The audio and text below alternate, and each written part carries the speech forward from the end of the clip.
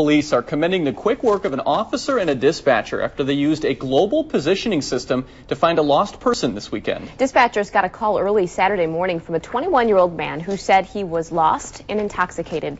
Police contacted the man's cell phone service provider, who was able to activate the phone's GPS feature. Authorities soon found the man on the south side of La Crosse, near the City of La Crosse municipal buildings on Marcoux Drive. They say the phone's GPS put them in the right area to be able to find him.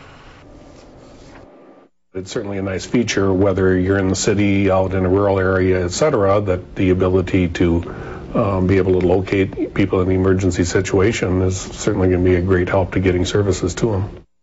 Police say the man thought he was heading home to the north side before becoming lost and eventually falling asleep. They say he may have wandered in or near the river before he was found. A preliminary breath test showed he had a BAC of 0.15.